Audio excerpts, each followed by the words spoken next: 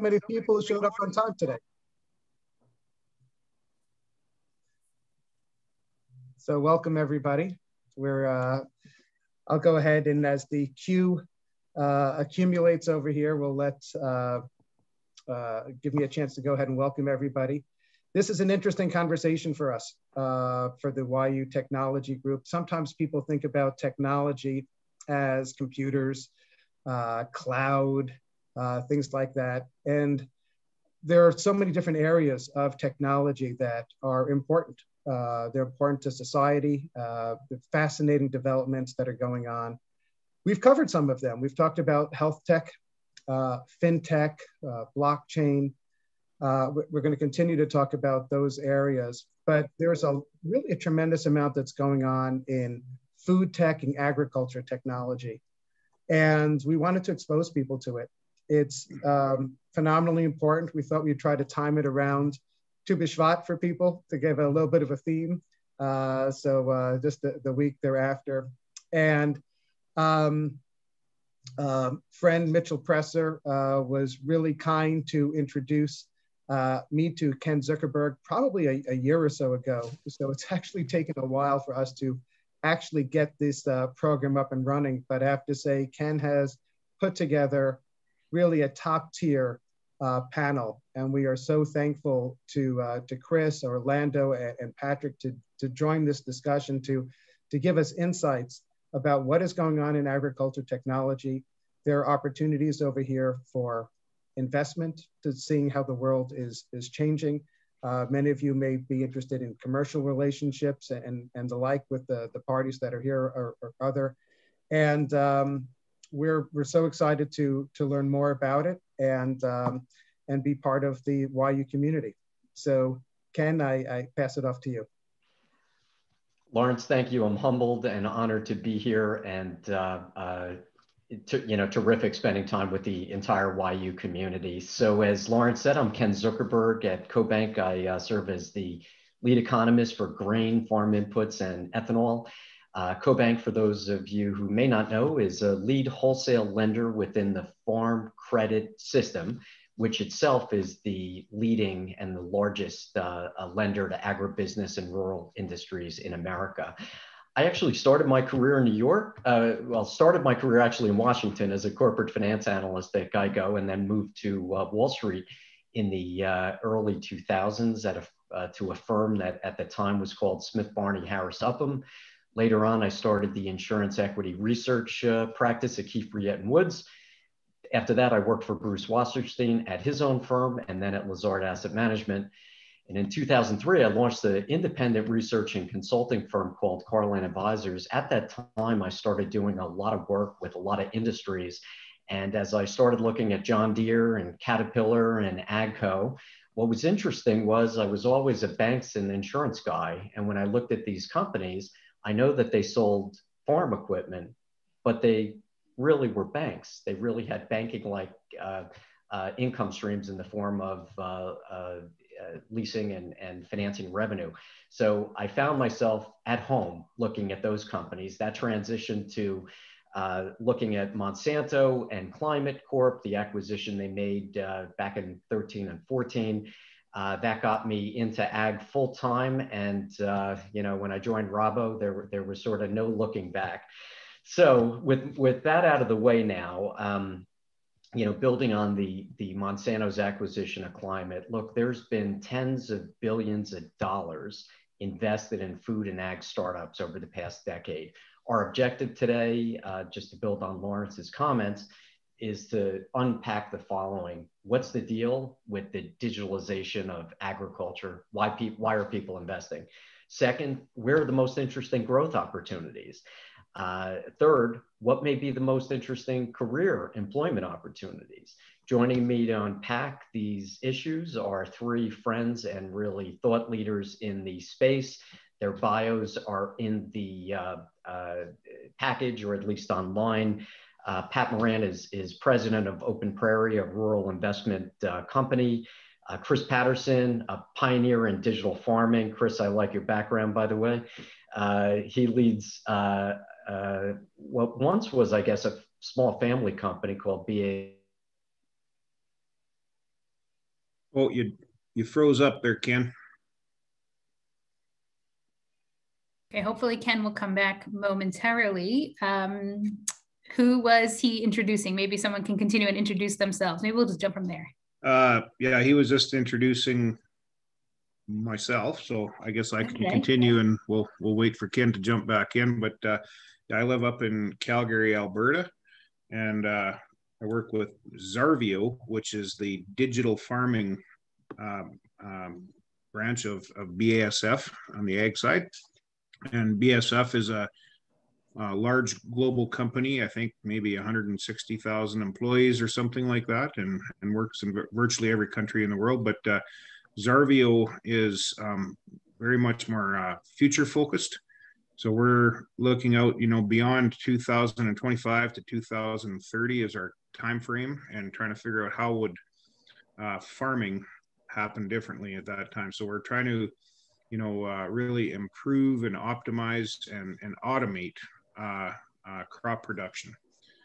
So keying in on what are the core challenges for farmers on a global level. And when, we think globally. So in terms of what is a farmer, well, it could be a 35,000 acre farmer in the Midwest or in Saskatchewan or something, or it could be, a 2 acre farmer in India or in Malaysia or somewhere. So we try to find solutions that can be fairly uniform for us on a global level for smallholders and large automated farms. So great. Chris, I guess you picked up where I dropped off. I said BASF and then I evaporated. So anyway, you were probably going to say something witty. I don't know if you had something planned there. No. I mean, I liked your background, and I was just going to say, you work for what was a small family company called BASF, now one of the global leaders in inputs. As we go right into the questions, Pat, let me start with you, if you don't mind. Look, can you introduce Orlando? He needs some FaceTime too here. Oh, should I drill down on Orlando first? Sorry. Thank you, Pat. I appreciate that. He's a good friend. I don't want to screw things over. I'll save the hard question for Orlando. But there are there's probably 12 different industry verticals depending on how you segment them out, and probably that's in ag tech and another dozen in food tech. Hundreds of ideas and companies to invest in. Can you tell us a little bit about Open Prairie's process, specifically what you look for, what's important, how do you screen ideas, and finally, how do you guys diligence opportunities? Okay, thanks. And thanks to Yeshiva for holding this thing. It's a great platform for us to talk about what we're passionate about and how we make money for our investors. Open Prairie, we are operating our fourth fund. We're a small private equity firm headquartered in Effingham, Illinois. I'm in Kalamazoo, Michigan. We're licensed by the USDA as a rural business investment company. Those of you familiar with SBA know about SBICs. Just take that cookie cutter, put it on rural, that's us. We invest in US rural, EBITDA positive food and agribusinesses. That covers a lot. Rural is the key component of that. And in 3 years since we've launched the fund, we're in our fourth year now, we've seen probably about 2,000 opportunities, 1/3 of which are food and ag, and 1/3 of those are rural. So if I reduce it quickly, we see a very good pipeline. And when we screen, we're looking at 3 sectors, inputs, products and processing, and information and logistics. And within that, we've made 3 investments in information and logistics, 3 in production and processing, 4 in the inputs. Our most recent one was a company in rural Oregon called Herd Dog. We take a portfolio approach. Those of you familiar with the model under which we operate, we have a 10-year instrument. And Ken knows this, it's 10 years, we're in the 4th year of an investment period. We try to have a 3 to 5 year hold on investments. In this particular fund, we've done 45% mezzanine financing, 55% equity financing. And we look at it as a portfolio approach.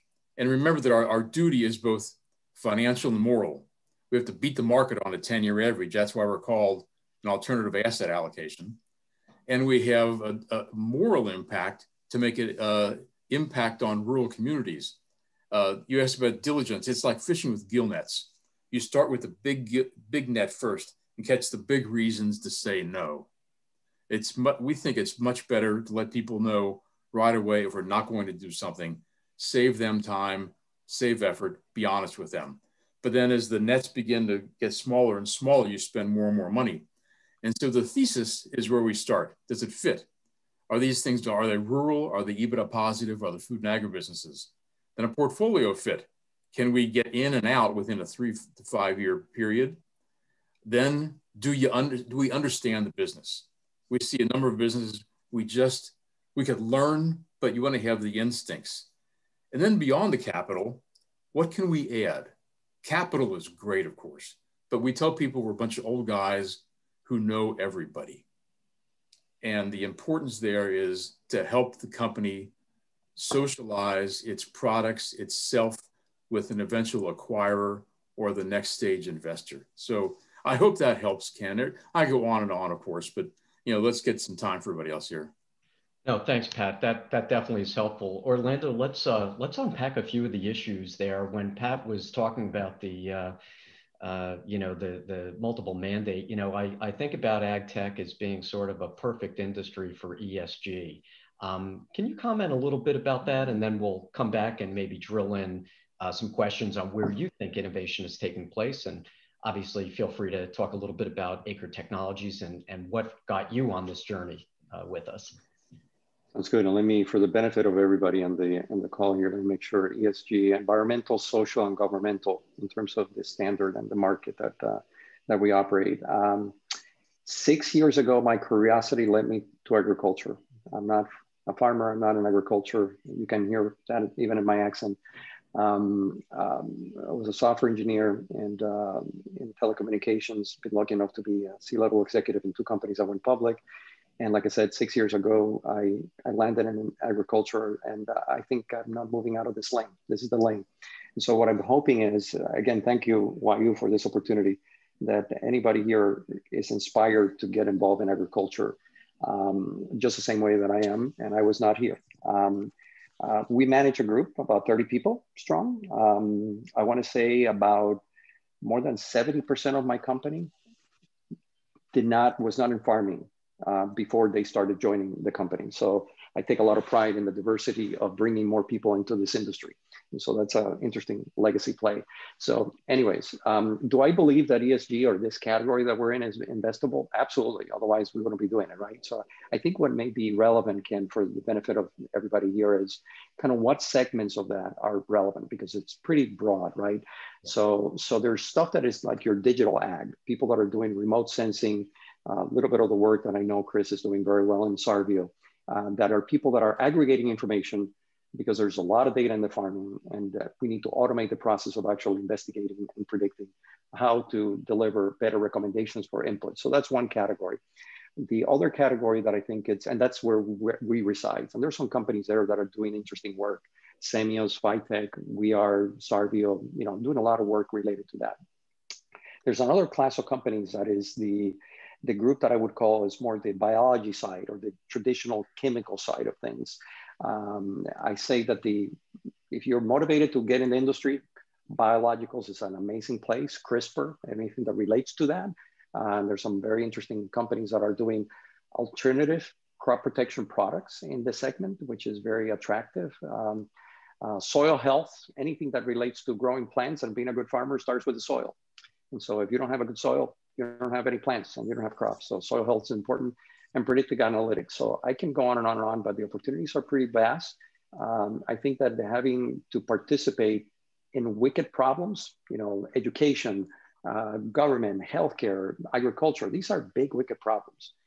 Anything that can translate more technology into an industry is very powerful. That's the reason that I'm inspired to be here, and I hope that some of the audience feels the same way. Orlando, that's very helpful. Innovation is funny. Sometimes it's about doing the basics. Sometimes it's about the low-hanging fruit. And in farming, the idea of repurposing manure onto a field and saving on fertilizer itself is innovative, right? But when we think a little bit more focused.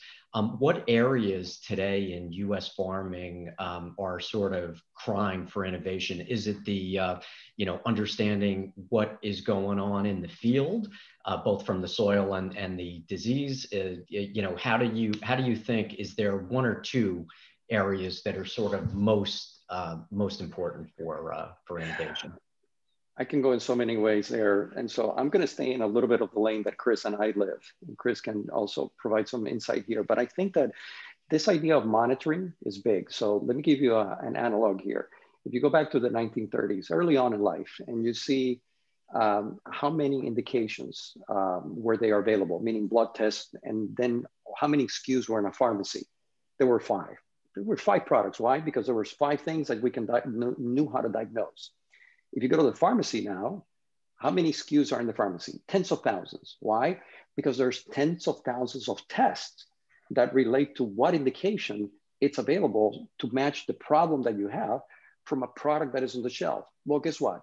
In agriculture, we're kind of back in the day when it comes to how do we have monitoring technologies to understand how do we treat a plant, not an entire field on a farm, a plant, because there's a lot of indications that happen. And so monitoring that, it's powerful for understanding how to match the problems in the field with the products on the shelf.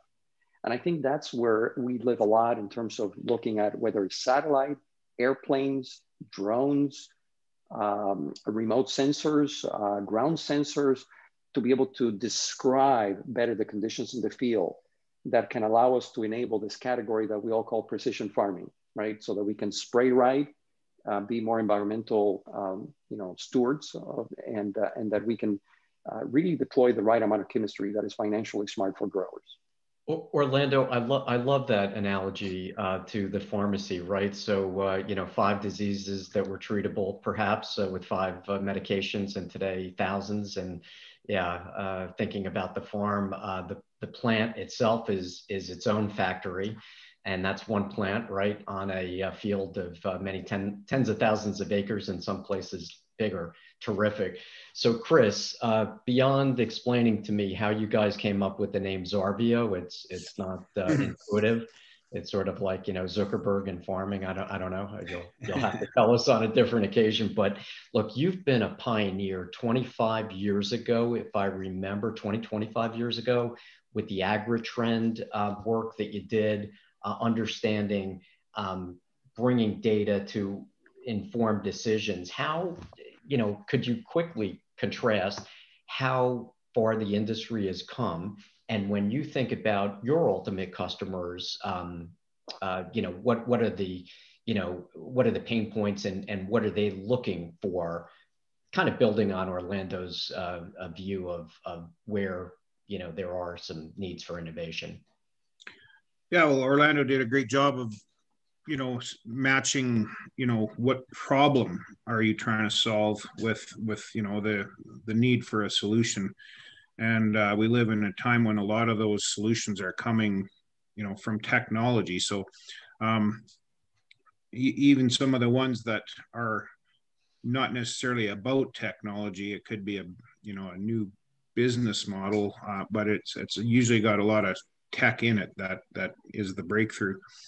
But the problems that need to be solved right now in agri-food are pretty consistent, no matter where you are in the world, and no matter whether you're a large farmer or a small farmer. So that's kind of where we started. And when I arrived, when we sold our consulting and data management company, and I landed in this big global company, our first task was,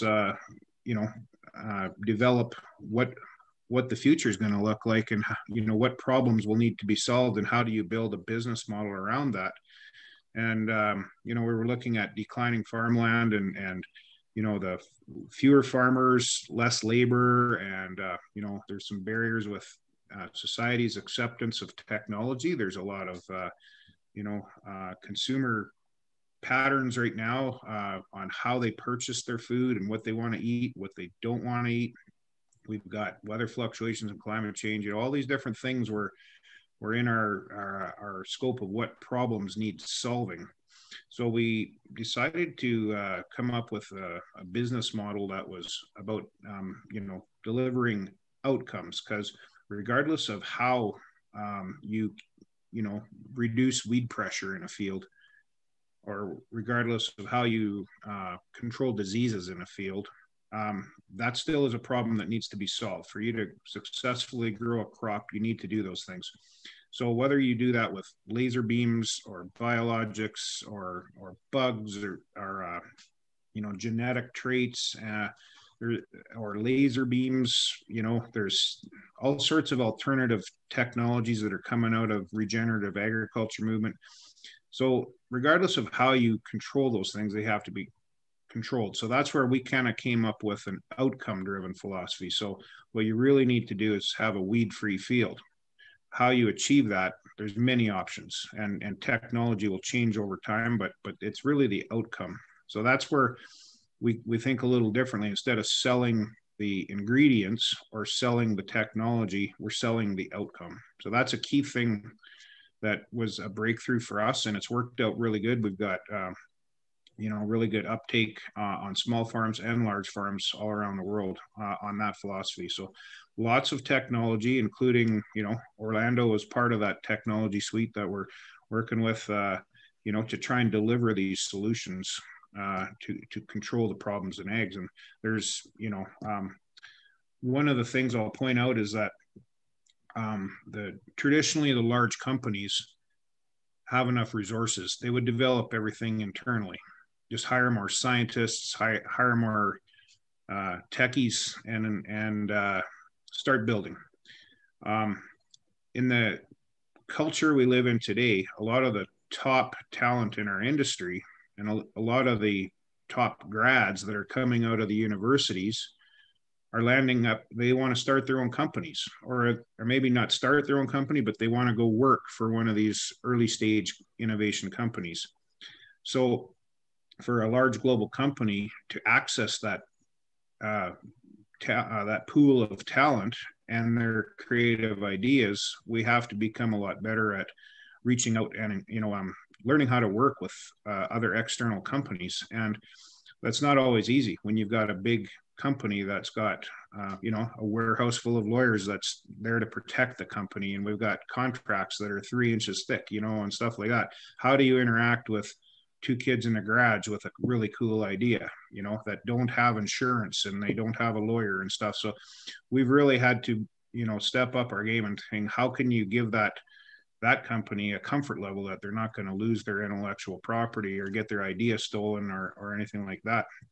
So this whole concept of external innovation has been one that's allowed us to proceed very quickly and harvest more ideas and move faster down the path towards innovation through relationships with external companies. So that's a big change we're seeing right now. Yeah, Chris, that's great. Orlando, it looked like you had perhaps a response or comment. So I just want to follow up. So, and I know that you and I talk a lot about this, and Chris is familiar with this element, but Chris has something very powerful that I just want to add a parenthesis here, which is managing the outcomes. And what I want to put some spotlight for everybody to appreciate is that the outcomes that we are tracking today are different than the outcomes that the growers, were managing to in the past. I'll give you an example. There's this little minor product that you might have heard, glyphosate, Roundup, right? It's a herbicide, kills weeds, very simple. Guess what? The outcomes that in the past would have worked, glyphosate to kill weeds, doesn't work anymore. So part of what the industry is going through a massive transformation because the adaptation of climate change is catching up with the chemistry. So crop management practices, where it used to be more prophylactically, we call, where you spray and you pray and everything is good. And it's kind of like insurance. Farming with insurance is you put it in and you forget about it. You can't do that anymore if you want to actually be successful. So this outcome-based element is really driving a massive wave of innovation that to be good farmers, you have to understand what is happening in the field with a lot more resolution and time sensitivity to be able to respond to the changes of what's happening in the field. And I think that's when you hear the word innovation, transformation, those are the things from an entrepreneur we latch onto to say, okay, there's opportunity there. And I know you and I have talked about this topic about, you know, how much the entire industry is undergoing transformation, particularly in the way that inputs are marketed and so much more. But I'll stop there. So Orlando, very interesting. Pat, if I put myself in your shoes for a minute, I look at, you know, large company BASF, which again is one of the five or six leaders in seed chemical, along with the diversified business. Then I look at Orlando as a startup which has, you know, a client relationship and a collaborative relationship with BASF. So they're sort of the public company to invest in, the startup, and then as you and I have talked about, you know, the funny things about, you know, what people think about as startups is, you know, you really have to understand what the long-term value proposition is, because if the net present values of the customer relationship is here, but the funding annual burn is there, that's not really a business. That's an inferno. So Pat, how do you square that triangle, and how do you think about where to, you know, to place the investments, and just generally comments on maybe the two gentlemen? Well, it's you hear the word, you have to have an exit plan, and from an investor's perspective, we want to put money to work in interesting companies that make a difference. But people trust us with millions of dollars. So one of the first questions is, how do we get out of this? What's the exit? I've worked most of my career in life science. And the model there, if I can build on Orlando's analogy of the pharmacy, in pharmaceutical industry, the same thing goes on. Huge overheads, they have their own R&D, but the model now is to buy a smaller company. Big companies, and Chris, pardon me if I'm overstating it here from BASF, big companies are manufacturing and distribution channels. And sometimes it's easier to buy a small company at a good value and plug it in to those manufacturing and distribution channels than address some of the bigger problems. So that exit, in our view, in our firm, we pride ourselves in trying to figure out what are the pathways to an exit and how do we make that happen with relationships, networks, and the capital. I don't know, does that make any difference? So no, Pat, that's helpful to level set it. I agree with you. I think without the exit strategy, it's you know, there can be an extended time horizon. There can be a lot of money. Like I said, if you know your annual burn is greater than the you know net present value of that business you're creating or the customer relationship, it's the burn continues indefinitely, if not forever. No, fascinating. Let me also just mention that we have the ability to take questions as we go. I think the panelists would definitely like to hear some other areas of questioning beyond my own. So please, you know, any things that come to mind, topical that we've covered or otherwise, please feel free to put that in the chat, and we will, you know, we will do that. Maybe let's pivot while we're waiting for some questions into long-term employment opportunities. So I'm not sure if any yeshiva students go to bed thinking, all right, I want to learn how to farm a field, or let me leave with my degree and learn direct about farming. However, I bet you that the ag tech and the technology folks at yeshiva are thinking about farming data, you know, farming consumer data, bringing algorithms in to create businesses and business models. Orlando, if you would think about, you know, students and alumni that are on the line that are interested in technology and perhaps, you know, following the lead that you took, you know, where would you guide them? Where should they look as sort of, I don't want to say the hottest areas, but the most intriguing long-term? It's tough. Consumer, I mean, chasing consumer markets and appetite, it's a pretty tricky business. I mean, I know Nick Rosa in Chicago and Sandbox Industry and Chuck Templeton and S2G, and they've made some massive investments in the typical alternative protein, you know, burgers, et cetera. And there's some very, very powerful hockey stakes. I think that if I were to get into the game downstream, is it's really related to appreciating where that consumer demand is going. Consumer demand has some expectations of your typical nutrient density, compliance for how that product came to me, to my mouth, right? And then looking at plant as medicine, which is another category that I think is going to be very powerful. I think that the conditions that we live in, especially under pandemic and a massive change, have really wreaked havoc in our mental health. And so when you look at how food plays into the way that food is distributed, which is going to be significantly different than anything that relates to food delivery services, and nutrient density under a completely different physiological characteristics for humans. I mean, I sit in a little room all day long, don't have to go outside, don't socialize. What does that mean in terms of our habits and our patterns in terms of food consumption, et cetera? So I think that there are some very powerful opportunities related to that category, but it's tricky. It's tricky, and so my thinking is always, really try to align. And I think Pat does a lot of work in this category, and I know Ken, you as well, which is product market fit. Iterate, come up with something, but it's not a product until somebody else, not your mother or your family, says that it's a product.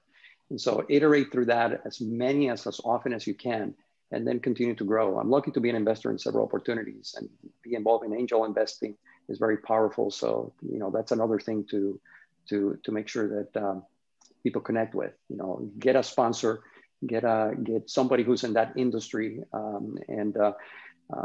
I have a good friend that works in Tyson, the head of ventures, and Tyson Foods, big company, right?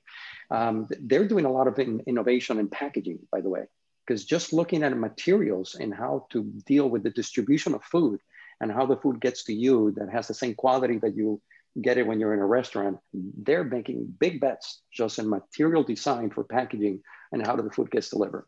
So, like I said, no shortage of ideas. I can spend an hour and a half here and more throwing different things on the wall, but it's only what gets investable and what the market responds is what matters. Thank you.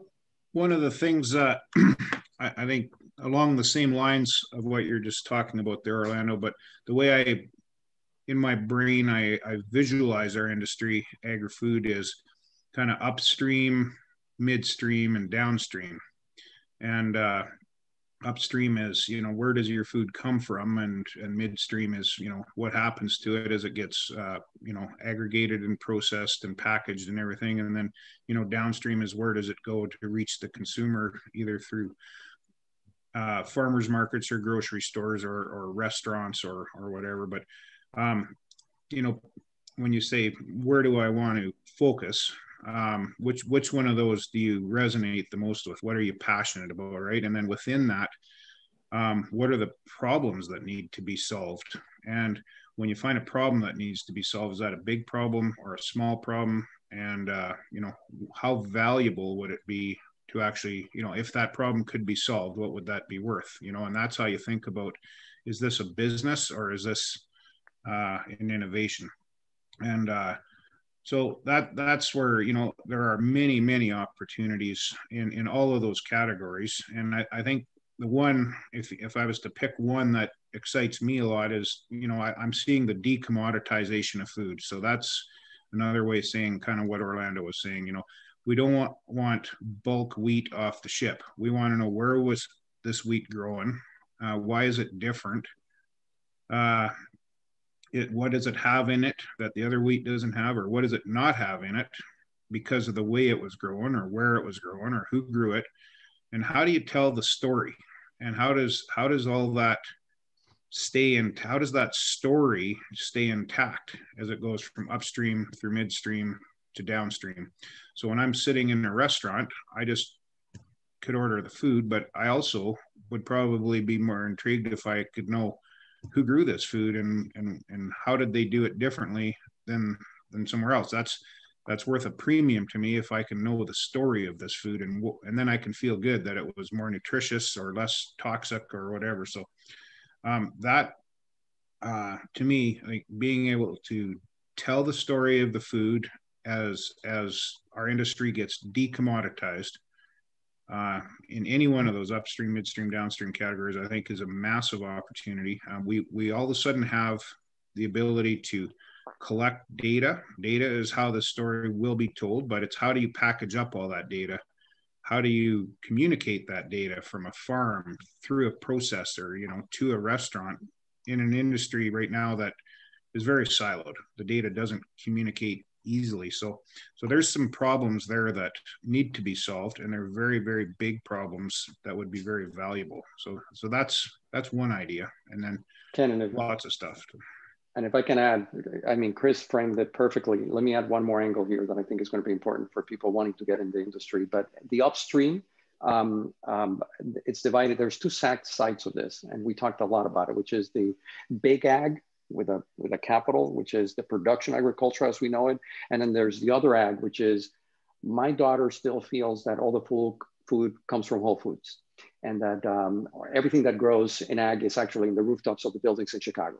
And it doesn't quite, and it's not a ding against vertical farming and people that are doing that. That is a very powerful component. But let me make sure that I frame this for you.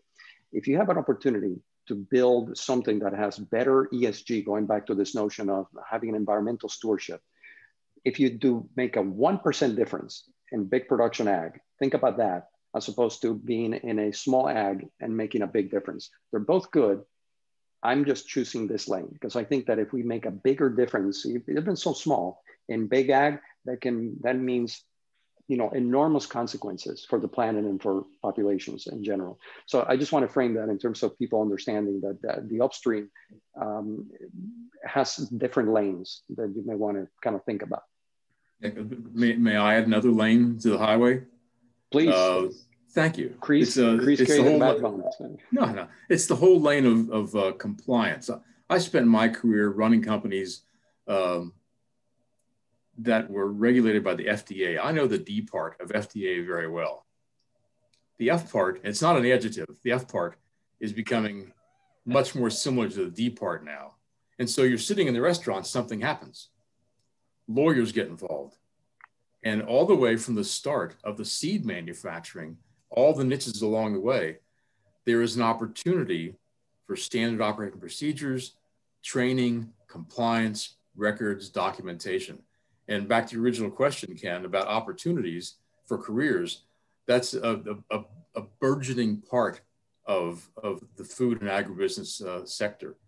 This whole thing of having compliance, records, training, documentation, so that when there is a problem, I can go to the regulator or the attorney or the judge and say, here are my records, here's the documentation, it wasn't us. Interesting. Yeah, it's fascinating how many different layers of the onion we can unpeel. We actually have received a few questions. Let me drill down on one of them. You know, we talked a little bit about indoor farming, controlled environment agriculture is sort of the formal term.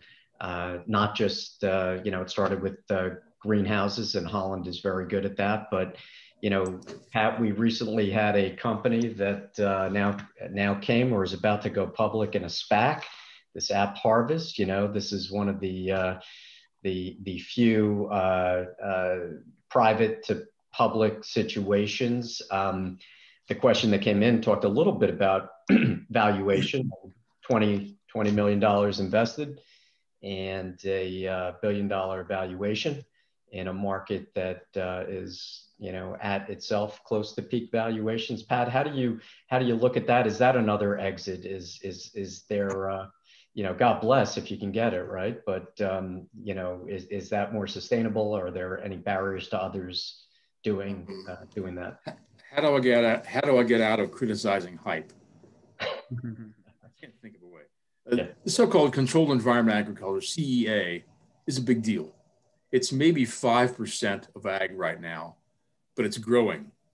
And you have to think about just logistics. There's opportunities there for premium crops, for crops closer to where they're being delivered and eaten, and just the availability of labor, as well as robotics, all kind of great technology going into CEA, a bunch of different models. And you talk about the valuations.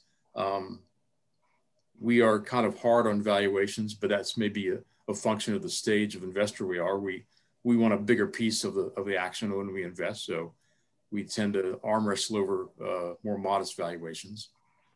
But it's really growing, and some of the interesting opportunities are in the technology, whether it's growing in the air and water, in fish waste. One place I know, they can show the provenance of the dirt. No, all dirt is not the same. And they can make claims on that count too. So I think that at least that's how we're thinking about it. Interesting. Chris or Orlando, any comments just on the interesting dynamics of, this industry has, had 4 or 5 exits, since Climate Corp. The trend line has been lower, with the exception of, this recent one. Do you think this is a industry that is IPO-able? Is it too early? Chris, should you guys buy Orlando and then spin out a bigger, innovation unit, which has, multiple divisions to it? Should the equipment companies come together more with the input companies to, bring together economies of scope in addition to economies of scale? I'm throwing a lot at you, but I just figured that, from an outside investor, if somebody is newer to the space, there's many different ways you can go. But I'm also mindful, Pat, as you said, this is a different industry versus others, and the go-to-market is a bit more complicated. So, Chris, how do you think about it if you, because you also take on investment responsibilities sometimes. So how do you look at this? Well, I think I'll repeat something I said earlier, is like, how big a problem are you solving, and what is it worth to solve that? And so I think one of the things I see a lot of times is people start something because it's, something they think is cool, or it's a new technology that hasn't been seen before, and they go fast down that path without building the business case scenario. So there's, the business case, there's the, how is this going to change the industry? The scientific case, there's many things you got to figure out, but in the end, it might not be that big of an opportunity. The other nuance in this, specific to this industry, is,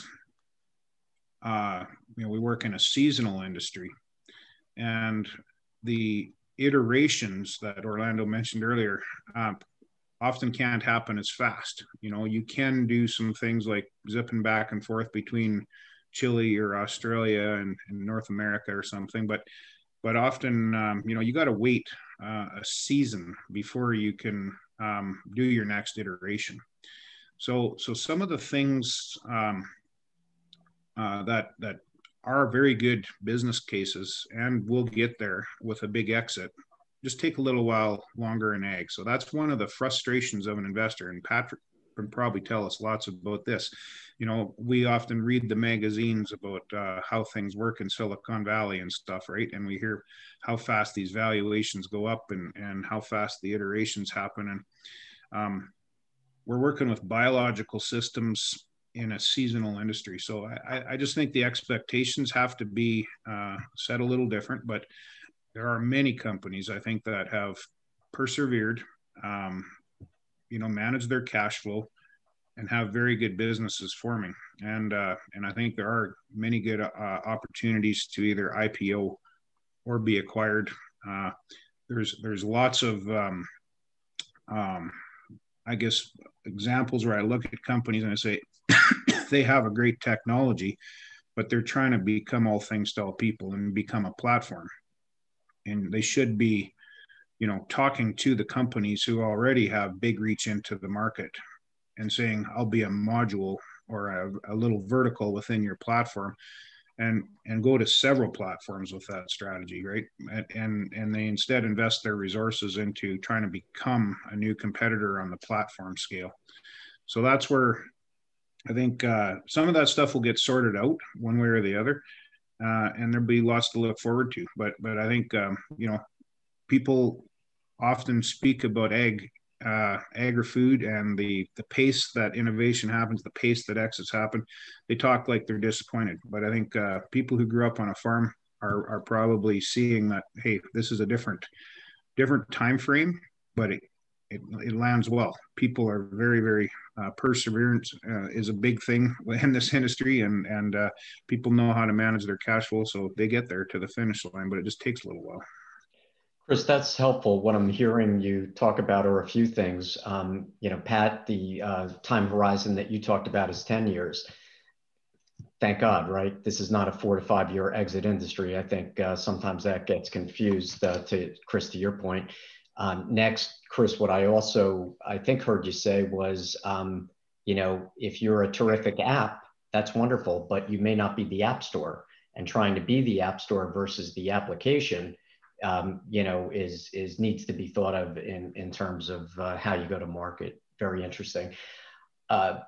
Orlando, a question came in on food waste, but I don't want to miss the opportunity for you to weigh in, because I will. So I think that I'll go back to what Chris said, which I think is very powerful. And Chris, I want to anchor around what you said, which is, from a startup perspective, the thing to watch out is how big of a problem are you solving?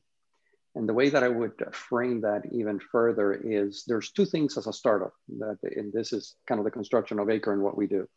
You're trying to look for a unique value proposition, something unique that you're doing. And so you have a merit either around a technology. For us, is we fly drones, an interesting way to scare the grower into kind of treating the fields in the right way and to matching products with problems in the field. The other part of the problem that we need to solve is not just that piece. It's really, it speaks to what Chris mentioned, which is access to channel. We don't have the access to channel to make what we have available for the masses. So it's really a integration challenge. And the way that I've heard this many times by people like Pat and other VCs, it's like, okay, Orlando, you have an awesome point solution, but it's not an end-to-end solution. So you need to move from a point solution to an end-to-end solution. And this is the curse from a startup. Do you, as a startup, want to become the end-to-end solution to create another market adjacent to a big company? Or do you want to build that end-to-end solution as a component of the big company? And I think I'm a little critical, I want to say, about this market. And the way that I would frame it is this way. I would challenge everybody on this call to name more than 5 telecommunication companies today. I bet you'll be hard pressed to name the 6th. Agriculture is the same. This is a very vertically integrated market. So there is no middle market in this industry. So when a good company shows up, it basically gets gobbled up by the big guys, right? Because there's a unique competitive advantage that they have. So I hope to see a day, to your point, Ken, that there is a bigger middle market of companies that can sustain themselves because they can work in collaboration in bridging this gap between being a point solution and an end solution, and leveraging the access to channel that the big companies have and the opportunity that the technology can afford for smaller, a bigger addressable market of small innovators to be able to continue to feed the industry. And I know that's a little critical, but I'm just trying to at least put the thumb in something interesting for us to talk about. Orlando, that is fascinating, right? Because what I'm impressed about is there's actually a group of chemical companies. American Vanguard is in that smaller to middle side, which is very innovative, very interesting. FMC has sort of reinvented itself. It's a mindset issue. I think if we put ourselves in Pat's seat, Pat, it would be very good if you had that competitive tension of BASF bidding for assets with others. The word auction comes to mind. Yeah, we got to get that paid here, right? Yeah. And it's interesting, Chris, because what I found previously working with a European company in my career, that the timetable to convince folks that it's a good idea, that in and of itself requires a skill and patience that I've read a lot of books on professional development. I still don't know how to develop that patience, right? Because go to market and opportunity evaporates quickly. So maybe there will be sort of a revamp of, corporate innovation, because one company buying another company for 130 billion and having to sell great assets to companies like yours, and then seeing its value implode for other reasons. To me, that's not sustainable business in general. Let me pivot into a different area. This question comes from David Gray. David Gray in the UK. Thanks for joining us. David's asking a little bit about food waste and the conundrum in unlocking this. Part of the reason I don't like to talk about the UN thesis on feeding the world is that we waste so much today. And if we stopped wasting 35% of what's produced, by the way, a lot of it is on the consumer. You know, if we stopped wasting that, we'd be able to feed the world. By the way, we'd have less climate change because the amount of greenhouse gas and toxicity that goes from food waste into landfills is tremendous. But what David's asking about is there's a lot of solutions that are science-based, gene editing, packaging, et cetera. Science is the key, but sometimes science startups are the hardest to fund because venture capital investors may not be comfortable with that complexity. Pat, is that fair in your mind? Not comfortable with the complexity, or perhaps separately, is there perhaps a key to unlocking some of the good technologies involved with food waste? The key to unlocking, we've seen a lot of companies that use the idea of food waste as a predicate. Either as a feedstock for fertilizers. There's one company I'm very familiar with. They're doing a great job of taking waste from grocery stores, right, and selling it as organic fertilizer and making money doing it. One of our own companies, I have to give a pitch for something we've invested in, a company called Green Dot Bioplastics, takes ag waste with some really novel and defensible IP, converts it into bioplastics with particular emphasis on marine bioplastics. So all the plastic in the ocean could be degradable using this technology. So, I mean, you talk about the complexity. We are small investors. We like niches. And the whole idea is to reduce the complexity into something simple, where there's a market, where the company can thrive and we can make money. Interesting. The KDC Ag, I think, is the one of those, perhaps the one you were mentioning, the supermarket food waste going into repurposing into fertilizer. To me, that's interesting, because if a tomato or a orange or a grape is not desirable, can't be sold, that's going to be thrown out. So that's interesting. I know a company called Anuvia, I did some work on a while ago, also takes it right out of the municipalities. Interesting. That's intriguing about the plastics entity you mentioned. Chris, a while ago, you and I talked about some companies up in Canada, where you're from, that sort of have a structured approach to composting. For the record, as most of you know, I drink a lot of coffee, and after a trip to Costa Rica, decided that I had to keep my grounds into a composter in the backyard, but I'm not going to solve the world's climate change problem, even with a lot of coffee grounds and fruit. But Chris, what have you seen? And is there any barriers to some of those interesting companies up in Canada doing this to get funded? Yeah, I'd say, there's probably a half dozen companies I know of right now that are taking, food waste and repurposing it into, fertilizer ingredients. And it could be either just raw compost or taking it further and saying, let's add stuff into the compost to make it a more complete ration. And those are good businesses for sure. There's also, some interesting technologies around repurposing the food waste into stuff like, dehydrated vegetables for soup or for camping or whatever, right? So lots of options there. And I think there's general interest in that category. Like the concept is popular. I think these guys have struggled with trying to get it off the ground in a big way. Like it's making something that's truly scalable, that you can plunk down in any city and have it work. But probably the biggest thing I've learned by interacting with these companies is how much food volume gets wasted. And that's just only at the grocery store level. That does not include restaurants and homes. But just at the grocery store, it's, hundreds of tons just in a city like Calgary, right? that per day, you know. So it's just, and you look at this stuff and there's not a lot of problem with it, you know. Most of the stuff I'd probably still eat, you know. It doesn't look blemished or anything like that. So a lot of it too is a regulatory issue. Like, can we have a sensor that tells you when that fruit is really getting to the point of where it's disgusting or dangerous, instead of just X number of days? You know, if one provider gets it there sooner than the other provider, is it an advantage, or do they both get categorized the same and thrown out the same day, even though one guy might have figured out how to make 5 more days of shelf life there, right? So right now it's hard to capture that value with our regulatory system. So that's where I think there's an opportunity there to reduce food waste. Yeah, I know we spent a lot of time talking about the corn, soybean, and wheat, but it is amazing the food waste that happens with fruits, vegetables, et cetera.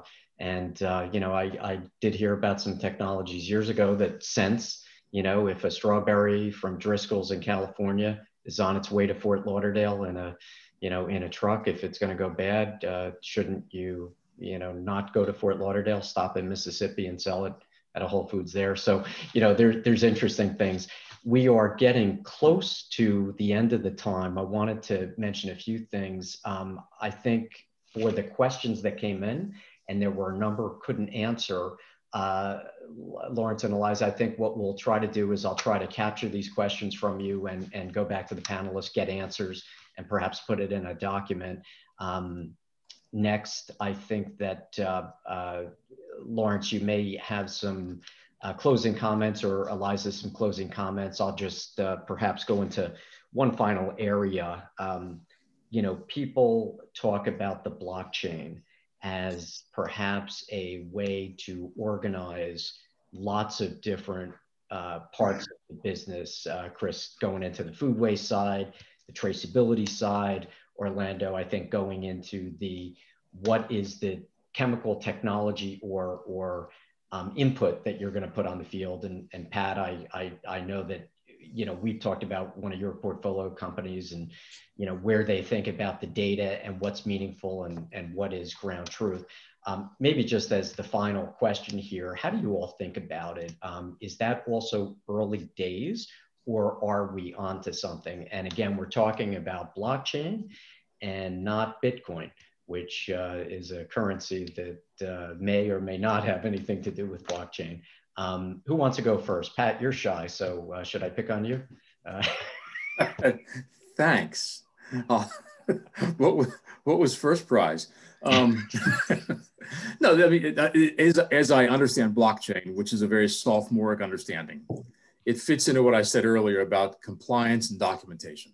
If you can show how a crop was grown, who grew it, who touched it, you have the evidence, the documents along the way for a recall or a look back, and gives you confidence that you can, I wouldn't use the word claim, but come close to that, you're claiming what this tomato does, or that it is a tomato.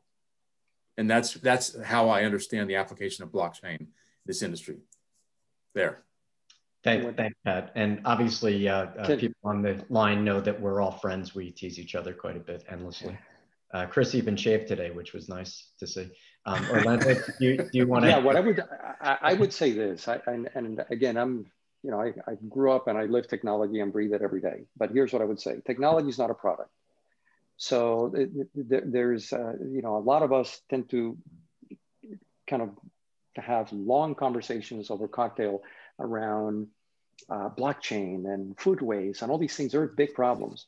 I think that what really matters is to hone in on solving a real problem, small as it is, that is directionally correct in the direction of what the bigger notion of idea that you want to advocate or envision in the future.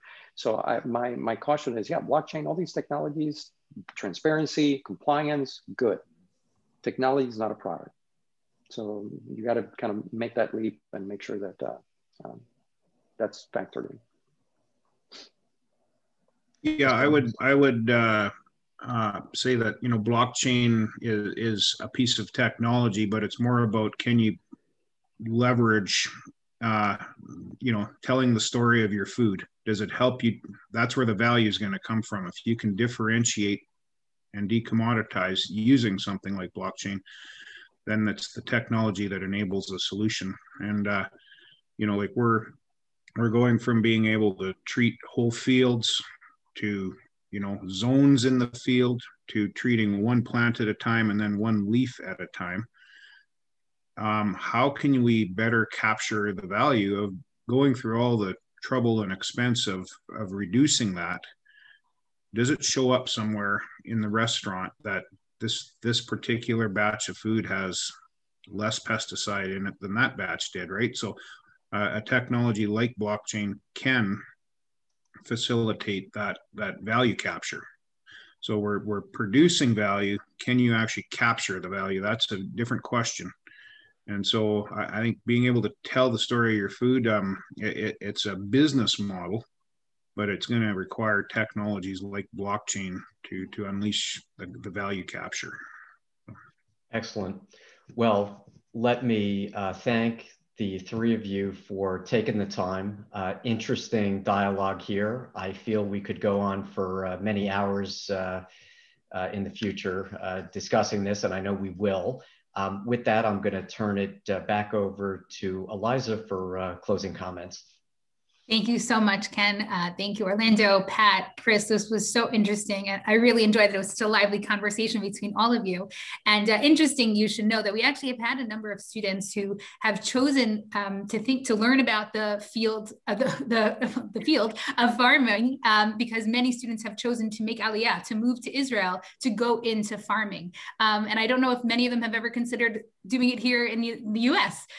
So I want to offer that anybody who's on the call who's interested in mentoring students or connecting with YU students who are interested in this field, please connect with me. You can email us. I'll give you my easy email address. It's alumni@yu.edu.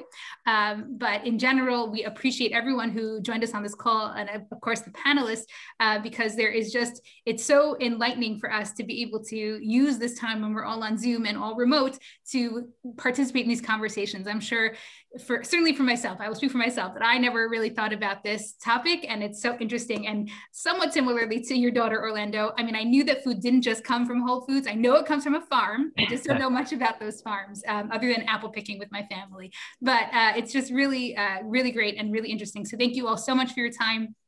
Everyone who is on here, thank you for joining us. And if anybody would like to connect with any of the speakers or the participants, please feel free to email us. Again, alumni@yu.edu. And we're going to share a recording of today's program as well.